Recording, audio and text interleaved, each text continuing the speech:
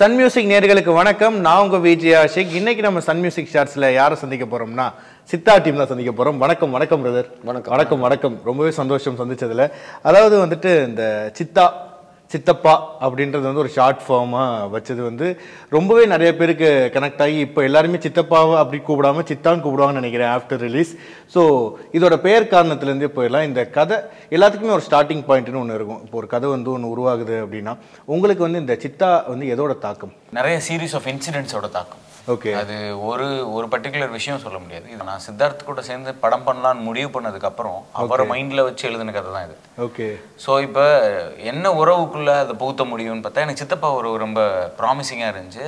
அப்புறம் இந்த படத்தோட மையக்கரு வந்து நிறைய நம்ம வாழ்க்கையில் இன்னைக்கு நேற்று கேட்டிருப்பீங்க, இன்னைக்கு கேட்டிருப்பீங்க, நாளைக்கு கேட்க போகிறீங்க, அந்த மாதிரி இது நமக்கு கேட்டுகிட்டே இருக்க நிறைய விஷயங்களோட ஒரு தொகுப்பு, ஒரு நிறைய சீரீஸ் ஆஃப் இன்சிடென்ட்ஸ். அதுதான் இன்ஸ்பயர்ட் மீ டு ரைட். அதான் எந்த அளவுக்கு சித்தார்த் பிரதருக்கு இந்த கதை பிடிச்சிருக்குன்னா அவரே ப்ரொடியூஸ் பண்ணுற அளவுக்கு பிடிச்சிருக்குன்னு நினைக்கிறேன். ஸோ நீங்கள் எந்த பாயிண்ட்ல ஓகே நம்ம ஆக்டராக மட்டும் இல்லாமல் ஆக்டர் ப்ளஸ் ப்ரொடியூசர் அந்த ரெண்டு சட்டையும் இணைச்சு போட்டுக்கிறதுக்கான காரணம் என்னது?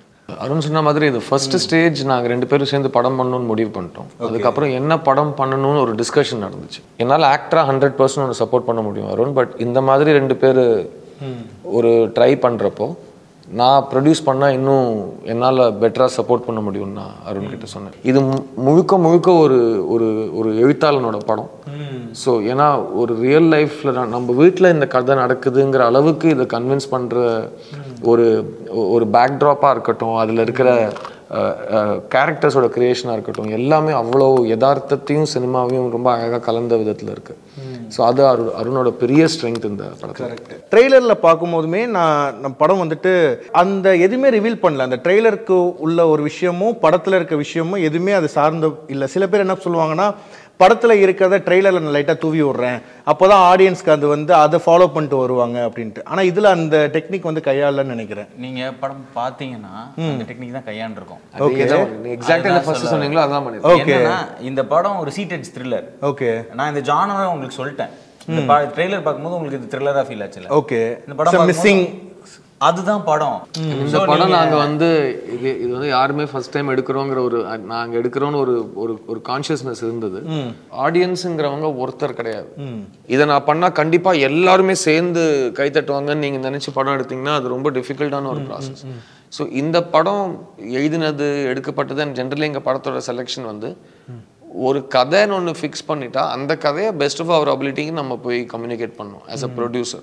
ஸோ இந்த படம் பார்க்குறவங்க எல்லாருமே வந்து நான் நிறைய நிறைய நல்ல படங்களும் பண்ணியிருக்கேன் நிறைய லாங்குவேஜஸில், அதுவும் இந்த மாதிரி சொசைட்டல் அக்கறை இருக்கிற படங்களும் பண்ணியிருக்கேன். அதில் வந்து ரெஸ்பான்ஸும் பார்த்துருக்கேன். இந்த படத்தில் வந்து என்னையும் அருணும் கட்டி பிடிச்சி தேங்க்யூ சொல்கிறாங்க. நிறைய பேர் தேங்க்யூ சொல்றாங்க. ஸோ அதுக்கு அது ஒரு ரொம்ப பெரிய விஷயமா நான் பார்க்குறேன். அது எங்களுக்கு கிடைச்ச ஒரு மிகப்பெரிய ஒரு ஒரு ஒரு அப்ரிசியேஷன், ஒரு மோட்டிவேஷன். ஏன்னா இந்த படத்தை எடுத்ததுக்காக தேங்க்யூன்னு ஒரு ஆடியன்ஸ் படம் பார்த்துட்டு சொல்றப்போ இல்ல நீங்க சொன்னீங்கல்ல யார்ட்டையாவது காமிச்சு அப்ரிசியேஷன் வாங்கிட மாட்டோமான்ட்டு, அதுக்கு சேர்த்து தான் இப்போ டபுளா ட்ரிபிளா கிடைக்குதுன்னு நினைக்கிறேன். உங்களுக்கு படத்தை ஃபுல்லா முடிச்சுட்டு தான் முதல் முறை யாருக்கான நான் காட்டுவேன்னு சொல்லி நாங்க முன்னாடி டிசைட் பண்ணி படத்தை சென்சர் பண்ணி அட்மாஸ்மிக்ஸ் முடிச்சதுக்கு அப்புறம் உதய் ஸ்டாலின் பார்த்தாரு. அதுக்கப்புறம் ரெட் ஜாயிண்ட்டும் நாங்களும் we got into the thing and நாங்க 50 நாள் முன்னாடி date போட்டோமே. Okay, so that is the confidence we had and for a theatrical இது ஒரு theatrical film. இது வந்து 100% நாங்க இது ஒரு த்ரில்லரா எடுத்திருக்கோம். ஆனா ஒரு ஃபேமிலி பேஸ்ட் த்ரில்லரா எடுத்திருக்கோம். அந்த ஜானரே புதுசு. அந்த ஜானர் எப்ப இந்த ரெண்டு ஜானர் சேர்ந்து வரப்போ always it will be a very commercial சொல்லுவோம் இல்லையா, அந்த ஒரு கலை கட்டும். இவர் அஸ் ஒரு டைரக்டர் இவருக்கு அந்த டைரக்ஷன் சென்ஸ் இருக்கிறதுனால ஈஸியா வேலை வாங்க முடியுமா பிரதர்ட்ட? கன்வே பண்ண ஈஸியா இருக்குமா? அது பிரச்சனையே கிடையாது. ஓகே, வேலை வாங்குறது அப்படின்றது வந்து அது ஐ ஷுட் நான் ரீடிஃபைன் பண்ண நினைக்கிறேன். அது வந்து கம்யூனிகேட்டிங். நான் வேலை வந்து குழந்தைங்க கிட்ட வேணா வேலை வாங்க, ஆக்டர்ஸ் கிட்ட வேலை வாங்குறது இல்ல, ஆக்டர்ஸ் கம்யூனிகேட் அது வேலை தான். பட் எல்லார்ட்டையுமே நம்ம கதை நம்ம ஒன்று எழுதியிருப்போம் பிரதர். இப்போ ரெண்டு விஷயத்துல அது கஷ்டமா இருக்கும். எப்படின்னா இப்போ யாரோ ஒருத்தவங்களை கூப்பிட்றோம், ஸ்பாட்டில் வந்து அன்றைக்கி என்ன சீன் எடுக்க போகிறோன்னு அவனுக்கு தெரியுது அப்படின்னா தேர் கம்ஸ் த ப்ராப்ளம். ஏன்னா அவங்களுக்கு வந்து முன்னாடி என்னென்ன வரும்னு தெரியாது, அந்த கேரக்டரோட டெப்த்து புரியாது, அது பின் நாளைக்கு என்ன ரியாக்ட் பண்ண போகுதுன்னு தெரியாது. இவருக்கு ஸ்கிரிப்ட் அவர் கேட்டு கேட்டு இந்த சீனு இந்த இடம் இவ்வளோ அவ்வளோ தெரியும். ஸோ இப்போ எனக்கு இவர்கிட்ட எனக்கு சொல்கிறதெல்லாம் ஒன்றும் இல்லை. இன்றைக்கி என்ன சீன் நைட்டு பேப்பர் போய்டும் அவருக்கு. அந்த பேப்பரை காலையில் வரும்போது பர்ஃபெக்டாக வந்துடுவார். வந்தோடனே அதில் டவுட்ஸ் இருந்தால் கேட்பாங்க. மோர் ஓவர் நாங்கள் செட்டில் டிஸ்கஸ் இருக்குமா? கிடையாது. அதான் சொல்லுவாங்க, செட்டில் டிஸ்கஸ் பண்ணவே பிடிக்காது. செட்டில் பேசக்கூடாது டிஸ்கஷன். ஏன்னா செட்டில் நாங்கள் இந்த படம் இப்போ வெற்றிமாறன் படம் பார்த்துட்டு கேட்குறாரு, எப்படியா 2 பேரும் இந்த லைவ் லொகேஷனில் போய் இப்படி படத்தை எடுத்தீங்க, அது பெரிய டாஸ்க், ரொம்ப எனக்கு பொறாமையாக இருக்குன்னாரு. சரி இல்லைங்க 70 நாள் ஷூட் பண்ணியிருக்கோன்னு வச்சுக்கோங்க, பட் அதில் டெய்லி எங்களுக்கு 2 குழந்தைங்க இருக்குது. அந்த லைவ் லொகேஷனுக்குள்ள ஒரு சின்ன இடத்துல லைட் போறதுக்குள்ள ஷூட் பண்ணோம்னா இந்த ஸ்பீட்ல வேலை போயிட்டே இருக்கணும். எங்களுக்கு வண்டி நின்னுச்சுன்னா கொரில்லா ஷூட் மாதிரியா? இல்ல கொரில்லா ஷூட் கிடையாது, எல்லாமே ஸ்டேஜ். கொரில்லாவே இந்த படத்துல ஒண்ணுமே கிடையாது, எதுவுமே கிடையாது, எல்லாமே ஸ்டேஜ் பண்ணனும்னா நான் தான் சொல்றேன். இப்ப நீங்க ப்ராப்பரா பாசிங் இப்படி everything is stage. Full plan, every single human being is stage. எல்லாமே நீங்க படத்துல பாக்குறது 3 மாசம் பழனில இருந்து எக்ஸ்போஸ் பண்ணதுக்கான ஒரு பலன் அதுதான். ஒரே ஒரு ஷாட் மட்டும் தான் நீங்க சொல்ற மாதிரி கொரில்லா ஒரே ஒரு ஷாட் கோயிலுக்கு வரல. ஏன்னா அது இது வரைக்கும் யாருமே அந்த தெருல ஷூட் பண்ணதே கிடையாது. அது நான் மட்டும் தனியா அந்த ஷாட்ல நடந்து வருவேன், அது நீங்க பார்க்கலாம். அதை தாண்டி அந்த லென்சிங்கே கிடையாது, ஜூம் லென்ஸே இல்ல. சோ நீங்க லென்சிங் மாத்தினா தானே நம்ம அது மாதிரி பண்ண முடியும். சோ அது ரொம்ப பப்பரப்பான் தான் இருக்கும் படம். அதனால எல்லாமே ஸ்டேஜ். ஸோ இப்போ ஸ்டேஜ் பண்ணணும்னா அங்கே பெர்மிஷன் வாங்கணும். இந்த டைம்ல இந்த டைமுக்குள்ளே தான் எங்களை நாங்கள் இந்த படத்தில் சொல்கிற வர அக்கறையை பற்றி தான் நாங்கள் பேசுறதுக்கு முன்னாடி அந்த அக்கறையை நாங்கள் எங்கள் வேலை செய்கிற இடத்துல செலுத்தணும். ஸோ எங்கள் பசங்களோட அவங்கள வந்து எப்படி இந்த படத்தில் அவங்க ஒர்க் பண்ணாங்க, அவங்களோட ஷூட் ஸ்டைல் எப்படி நாங்கள் கையாண்டோம். ஸோ குழந்தைங்களோட ஸ்லீப் டைம், சாப்பிட்ற டைம், படிக்கிற டைம் இதெல்லாம் முன்னாடியே ஃபிக்ஸ் ஆகிருக்கும். ஸோ அது என்னோட ஷூட் பிளான், அவங்க டேட் கொடுத்துருவாங்க. என்னோட ஷூட் பிளான்குள்ளே இருக்கு. அவங்க செட்டில் இருக்கிறப்போ அவங்க எந்த நேரத்துக்கு தூங்கணும், எந்த நேரத்துக்கு சாப்பிடணும், இல்லைன்னா நைட்டு ஷூட் பண்றதுக்கு அது ஒன்றும் அடல்ட் கிடையாது. அப்படிதான் பண்ணணும்னு நினைக்கிறேன். ஸோ அதுவும் டைம் எடுக்கும். அது டைம் எடுக்கும். அச்சீவ் பண்ண ட்ரை பண்றோம், அது இன்னும் ட்ரை பண்ண வந்துரும். இல்ல எனக்கு சந்தோஷமா இருக்கு. ஏன்னா இப்போ சில விஷயங்கள் நான் வந்து போய் பார்த்தேன். சில பாலிவுட்ல எல்லாம் எப்படி ஃபிலிம் மேக்கிங் இருக்குன்னும் போது அவங்க வந்து பேப்பர்ல கொடுத்துறாங்க, இந்த டைம் பிக்கப், இந்த டைம் இந்த ஆர்டிஸ்ட் ரெடியா இருக்கணும், இதான் கால் டைம், இதான் ஷூட்டிங். அது என்னோட எல்லா படங்களையுமே இருக்கு. பட் கிரேட், அதான் சொல்றேன். என்னோட கால் ஷீட்ஸ் நான் 12 வருஷமா கால் ஷீட் பண்ணிட்டு இருக்கேன். சூப்பர், அது ஹெல்தியா இருக்குன்ற நான். பட் இங்க நீங்க இவ்வளவு ஷெட்யூலிங்கா போறது இட்ஸ் கிரேட்ன்ற. இல்ல அந்த இடத்துல மெயினா நான் ஏன் சொல்ல வரேன்னா, எவ்ரிதிங் பிஃபோர் ஹேண்ட் பிளான் பண்ணாதான், இல்லைன்னா மண்டை வெடிச்சிடும். அப்பயுமே பிரச்சனை வரதான். எங்களுக்கு செட்டிலேயே எங்களுக்கு வந்து எல்லா நடிகர்களுக்கும் ஒரு ஆக்டிங் கோச் இருந்தாரு, நடிப்பு பயிற்சி எங்களுக்கு முன்னாடியே ஒர்க் ஷாப் பண்ணி. ஸோ எல்லாருக்கும் அவங்க என்ன பண்ண போறாங்க, ஸ்கிரிப்ட் ரீடிங் தாண்டி full body language work shop, full work shop பண்ணிருக்கேன். இந்த படத்துல எல்லா ஆக்டர்ஸும் பண்ணிருக்காங்க, குழந்தைகள் உட்பட. சாங் ஷூட் அப்ப டைரக்டருக்குலாம் ஃப்ரீ விடுவாங்கல, மாஸ்டர் பாத்துக்குவாங்க. அதுவே என் படத்துல பண்ண மாட்டாங்க. தீரஜ் வைத்தி வந்தது, சந்தோஷ் நாராயணன் ஒரு எக்ஸ்ட்ராடனரி சாங் கொடுத்தாரு அந்த படம். அவரும் படம் பார்த்து he fell in love with the film and he gave us the song. And இது விவேக் லிரிக்ஸ் எழுதினாரு. ஸோ எல்லாமே அப்படியே ஒரு மேஜிக்கலா அமைஞ்சு வந்தது. அண்ட் அந்த பாட்டு விவேக் லிரிக் எழுதுனதுமே எப்படி நடந்தது? அப்போ வந்து நான் டீசர் அனுப்புறேன், ஒரு 3 போஸ்டர் அனுப்புறேன், அவ்வளவுதான். நாங்க படத்தை பத்தி பேசுறோம், அடுத்த நாள் லிரிக் வந்துருச்சு, முடிஞ்சு. சின்ன கரெக்ஷன்ஸ் ரொம்ப பயங்கரமா பண்ணி எழுதியிருக்காரு Vivek. And he is a sensitive poet. and இது ரொம்ப வருஷத்துக்கு அப்புறம் his first song was with எனக்குள்ள ஒருவன் பூவழும். ஸோ பூவழும்க்கு அப்புறம் எனக்கும் சந்தோஷ்க்கும் விவேக்கும் ஒரு ரியூனியன் சாங்கா இருந்தது. அண்ட் தீரஜ் வைத்தி வந்து அதை அவரோட ஸ்டைல்ல விஷன்ல ஷூட் பண்ணது, அது இன்னைக்கு எல்லாரும் செலிப்ரேட் பண்றாங்க. எல்லாரும் எனக்கு அக்ராஸ் இண்டஸ்ட்ரீஸ் எல்லா இடத்துல இருந்தும் அந்த வீடியோ பத்தி நிறைய கேள்வி. எனக்கும் அருணுக்கும் அவ்வளவு பெருமையா இருக்கு. பிகாஸ் இது எந்த விதத்துலயும் வந்து இன்னொருத்தனோட படைப்பை நாங்க பார்க்கவே இல்லை. எங்க படைப்பை காதலிச்சு ஒருத்தன் ஒரு படைப்பு எடுக்கிறாங்கிறத நான் எனக்கு ஒரு லைஃப் டைம் மெமரி. யார் பண்றான்னு ஒன்னு இருக்குல்ல, தீரஜ் வைத்தி is very sensible. He is a very special mind, a beautiful filmmaker. He's got something in him and அது தெரியுதுல பாட்டுல. அது விஷுவலாவே பயங்கரமா. சோ அது எங்க கம்பெனில ஜெனரலா இந்த டெக்னீஷியன்ஸ் ட்ரஸ்டிங் ஈச் அதர். அது அருண் வந்து எங்களுக்கு first time he gave us this film, but எனக்கு the technicians that we have brought in for Arun, அவங்களோட கம்ஃபர்ட் லெவல் எல்லாருமே ஓன் பண்ணி அருணுக்காக இந்த படத்துல அந்த எக்ஸ்ட்ரா மெனக்கெட்ல எடுத்துருக்காங்க. இல்லை உண்மையிலேயே வந்து எட்டக்கி பற்றி எனக்கு ஒரு நல்ல ஒரு ஒப்பீனியன் இருக்குது. ஏன்னா இந்த கேஸ்டிங் கால் அப்படின்ற ஒரு விஷயம் வந்து நம்ம பார்த்த வகையில் இது வரைக்கும் என்ன பண்ணுவாங்கன்னா, பிரைமரி கேரக்டர்ஸ்லாம் ஃபிக்ஸ் ஆனதுக்கப்புறம் செகண்டரி கேரக்டர்ஸ் இல்லை ஜூனியர் ஆர்டிஸ்ட் பதிலாக நம்ம போகலாம், இந்த செலெக்ஷன் பண்ணி எடுக்கலாம் அப்படின்ற மாதிரி தான் நான் பார்த்துருக்கேன். எட்டக்கியில் வந்து என்னன்னா பிரைமரி கேரக்டர்ஸ்க்கே கேஸ்டிங் கால் வந்து நிறைய கொடுத்துருக்காங்க, அது மூலியமா நிறைய பேரும் வந்திருக்காங்க. ஸோ அதுவே ஒரு பெரிய இந்த படத்துக்கு எனக்கு மிகப்பெரிய பாராட்டா நான் பாக்குறது எனக்கும் அருணுக்கும் கொடுத்தது வந்து கமல் சார் படம் பார்த்துட்டு அவர் நிறைய விஷயங்கள் சொன்னார். அவரோட குரல்ல நீங்க அப்புறமா கேட்கலாம். பட் அருண் ஒரு விஷயத்த சொன்னாரு, எங்க கேபி சார் வந்து நியூ கமர்ஸ் நிரப்பார் அப்படியே ஒரு எல்லாம் ஒரு 2 டயலாக் பேசுறவங்க கூட அந்த 2 டயலாக்னால அவன் ஒரு பெரிய ஸ்டார் அங்கேருந்து ஸ்டார்ட் ஆகும். அவனை போய் திரும்ப புதுசா ஒருத்தனை கொண்டு வருவாங்க. அப்படிதான் விவேக் சார் வந்தார், அப்படிதான் பிரகாஷ் ராஜ் வந்தார், எல்லாருமே இந்த famous actors. So he says இந்த படத்துல ரொம்ப வருஷத்துக்கு அப்புறம் இவ்வளவு இம்பார்ட்டன்ட் கேரக்டர்ஸை இவ்வளவு நியூ கமர்ஸை நம்பி நீங்க கொடுத்துருக்கீங்க. அது அருணுக்கு த வே ஹி ஹஸ் ரிட்டன், ஏன்னா இது நம்ம வீட்டில் நடக்கிற கதை மாதிரி உங்களுக்கு இருக்கணும்னா அதுல வந்து ஒரு ரிஸ்க் தானுங்க. தெரியாம நியூ ஃபேஸஸோட போகிறது ரிஸ்க் இருக்கு. பட் அதோட அட்வான்டேஜ் வந்து ரொம்ப ஜாஸ்தியா எங்களுக்கு பட்டது. ஸோ ஏன்னா அது வந்து நிஜமா நடக்கிற ஒரு கதையா நீங்க கருதுறீங்க, ரிலேட்டபிள் நிஜமாவே நடக்கிற மாதிரி உங்களுக்கு இருக்கும். அதனால தான் இந்த படம் வந்து த்ரில்லர்னா அப்படியே பதட்டம் ஆயிடுவீங்க நீங்க, பிகாஸ் உங்களுக்கு ஏதோ நடக்கிற மாதிரி ஒரு ஃபீல் வந்துடும் உங்களுக்கு. அதான் இந்த படத்தோட ஸ்ட்ரென்த். சூப்பர். உண்மையிலே வந்துட்டு இப்போ நிறைய பேர் அந்த கிங் மேக்கரா யாருமே இல்லை, அதாவது ஒருத்தவங்களை ஷேப் பண்ணி அவங்கள ஆர்டிஸ்ட் ஆக்கி அப்படியானவர் தான் இவரு. ஐயோ, சோ அது மாதிரி இப்போ வந்து நிறைய பேர் ஓகே இவருக்கு மார்க்கெட் இருக்கா, இவர் தூக்கி போடலாம், இவனுக்கு வந்து ஒரு இது ஃபாலோவிங் இருக்கா, அப்படியே மாறிட்டு இருக்கும். இல்ல அது எங்களோட 4 ஃபிலிம்ஸ்ல எங்களோட very proud of R new technicians that DOP Balaji Subramaniam இந்த படத்துல launch ஆறாரு. Is a fantastic talent. நீங்க நிறைய பார்க்க போறீங்க. நம்பி கொடுக்கிறதெல்லாம் பெரிய இல்ல எங்களோட எடிட்டர் சுரேஷ் ஃபர்ஸ்ட் ஃபிலிம் பண்ணிருக்காரு எங்களுக்காக இந்த படத்துல. My sound designer is a young guy Vinod Thanikachalam. Is a brilliant அவருக்கு செகண்ட் ஃபிலிம் தான், brilliant filmmaker.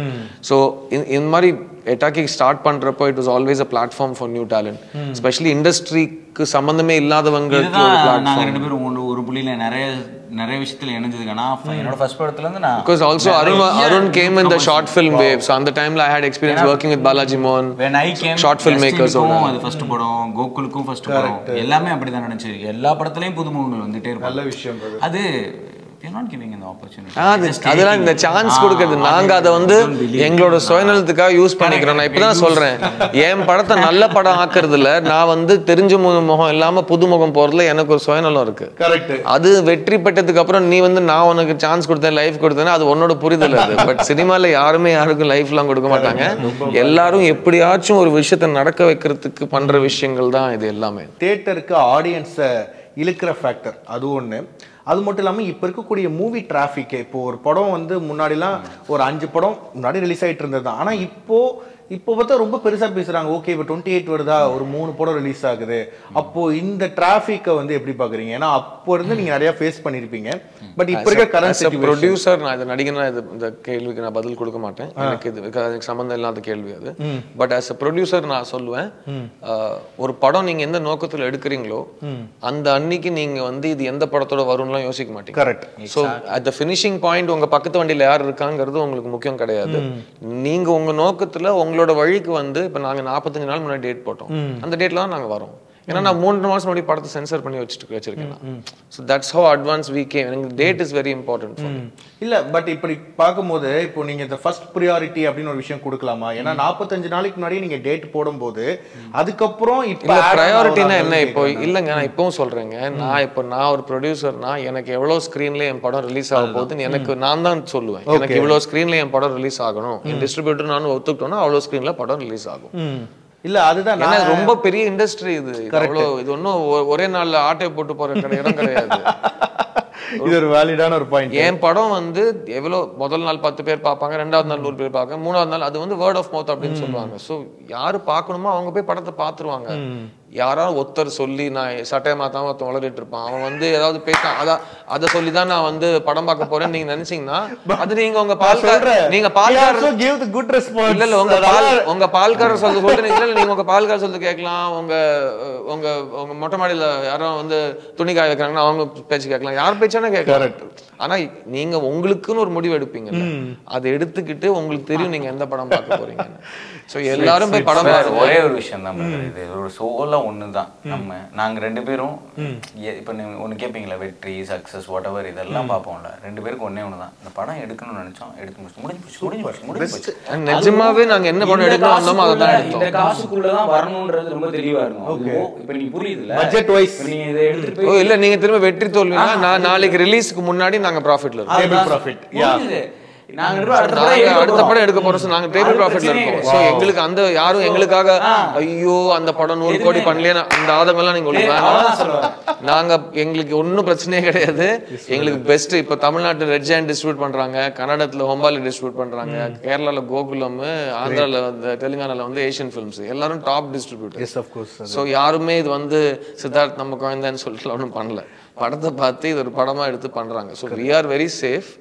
எனக்கு industry has to be healthy. நீங்க கேட்ட கேள்விக்கு டிராஃபிக்குங்கிறதுலாம் ஒரு படத்தை பாக்குறவங்க படத்தை பத்தி மட்டும் பேசினா போதுங்க. டிக்கெட் வாங்கிட்டு இந்த படத்தோட பட்ஜெட் என்ன, யூஎஸ்ல கேடிஎம் போயிடுச்சா, இந்த பேஜ்லாம் எதுக்குன்னு எனக்கு புரியல. இந்த அளவுக்கு இப்போ நம்ம சொல்றேன் இவ்வளவு சொல்றாங்களா யூஎஸ் கேடிஎம், அப்புறம் இந்த பட்ஜெட் எவ்வளோ, ஓடிடி எவ்வளவு பிரைஸ் இது பண்ணாங்க, இந்த தாட்லாம் கோவிட்க்கு அப்புறம் தான் அதிகமா இருக்குன்னு நான் நினைக்கிறேன். இல்லங்க அப்படின்னா நீ சொல்றது எல்லாருக்கும் நிறைய டைம் இருக்கு, யாருக்கும் வேலை இல்ல, அதனால பேசுறதுக்கு இந்த மாதிரி டாபிக் ஏதாச்சும் ஒன்னு மேபி இந்த டாக்ஸ் பேசுற எல்லார்ட்டையும் நம்ம காது கொடுக்குறோம்னு நினைக்கிறேன். இதெல்லாம் தெரியாத அருண் கிட்ட ஒரு சொல்யூஷன் இருக்கு. அருண் கிட்ட போனே கிடையாது. சோ நீங்க சொல்ற எந்த விஷயமும் அருண் தெரியாது. சோ ஒரு நான்சென்ஸ் விஷயம் நடக்குதுன்னா அது தெரியாம இருக்கிறது எவ்வளவு பவர். நான் ப்ரொடியூசர், என்னால போன் இல்லாம இருக்க முடியாது. டைரக்டர் சார் அவரு. ஐயோ great brother, it's a great solution.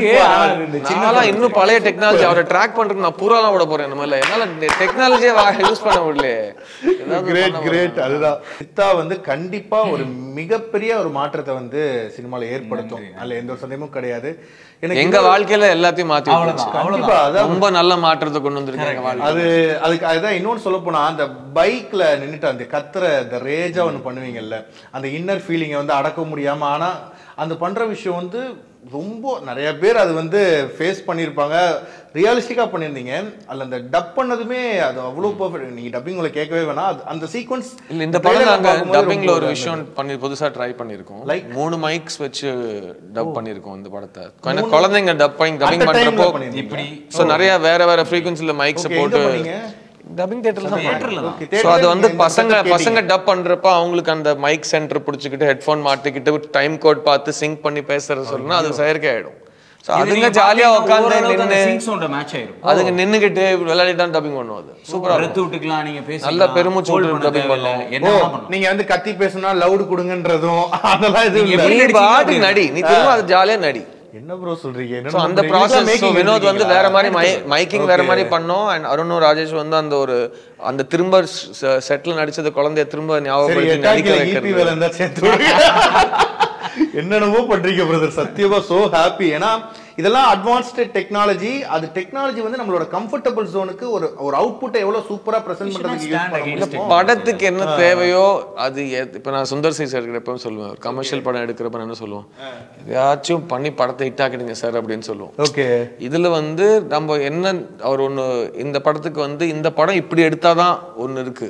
அது என்ன பண்ணணுமோ பண்ணுங்கன்னு சப்போர்ட் பண்ண ஒரு அது 100% எல்லாமே ஸ்கிரிப்ட்ல இருக்கு. சூப்பர்.